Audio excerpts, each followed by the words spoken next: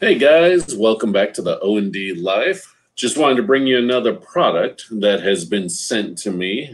You guys, if you watch any YouTube channels, you know that channels will get approached to feature different products. And, you know, if I don't have a use for something, you know, I'm not interested.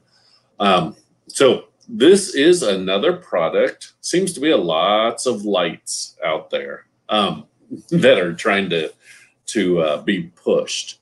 So anyways, this is a product that came across, and I thought, well, I'll try it out and I'll talk about it and I'll give it my honest opinion. So you can purchase it on Amazon. It's the ACVCY garage light. There's a link down below in the description, so you can just click the link and that'll take you to my Amazon store, which it's just like regular Amazon. It just gives me credit for the purchase. You know, maybe a couple cents is what it would amount to. They won't pay out anything unless you hit a $10 minimum, and that's just for basically a credit on Amazon. And I don't remember the last time that I even had a $10 payout. So it takes a while. So I'm not getting rich off of these things. But what intrigued me about this is it's an LED light, 3-panel LED light, and it's adjustable. And you just screw it into a socket like you normally would with your regular light bulb. So I do have a regular light bulb socket in my basement above our deep freeze. And then I have a bench there that I have some tools. And actually, because I'm going to show you pictures here in a minute, I'm in the process of cleaning up down there. So it's in an extra mode of disarray right now, so just excuse that.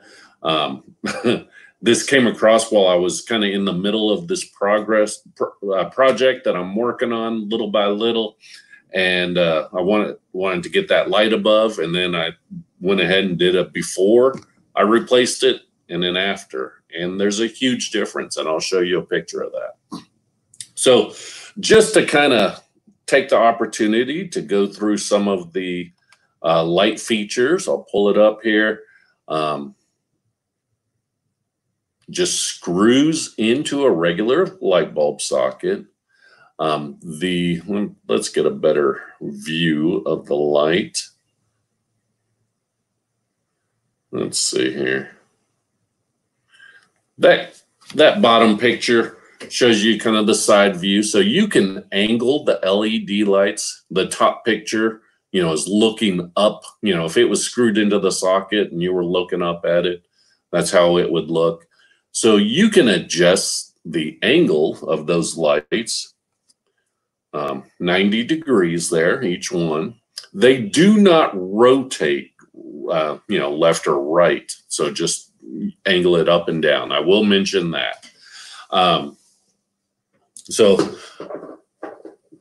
one of the things that it shows, I mean, there's not much to talk about here. It kind of boasts how efficient the heat dissipation is, which actually I was a little bit concerned because I do have my pull string on that light socket. You know, it's a cotton pull string. So, you know, I've left that light on for a few hours and I'm able to reach up there and touch it, and it's not a problem. It doesn't burn me. So I'm not worried about it catching that string on fire. I'm going to replace that with a wire.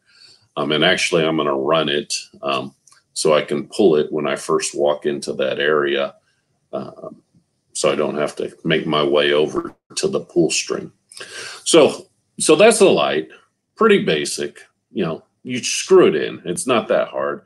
I figured I wouldn't waste our time doing an unboxing or showing me replace the old light. Simple enough. you know, this is the box that it comes in. So I guess I could try and get it up here where you can see it. At first I thought it was the 80 watt, but it's just how the boxes are and how everything's lined up there. It's the 60 watt. And that, I mean, pretty basic. So let me show you a picture of it installed. I've got that down here.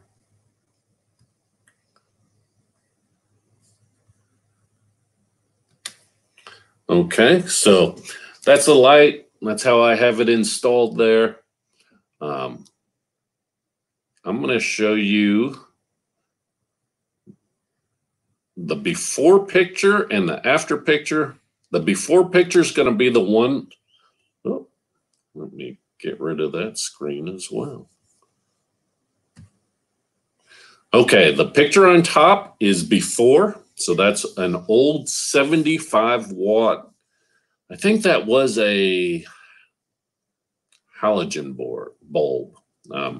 I will say that. So they were kind of screwy anyway, those cool fluorescent, maybe that's what fluorescent bulb, cool fluorescent.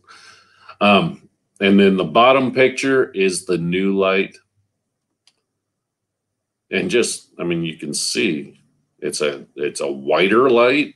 And then I was able to get a much greater coverage by angling those lights out in a way. So like I said, it is a mess.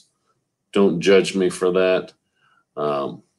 In the process of getting some stuff rearranged, I will say these bins here, the white ones there's 3 of them, and I've stacked up 2 more on top. But one of those was $9 at Walmart. I kind of bought all those out, and then they had some black ones, and they were $12.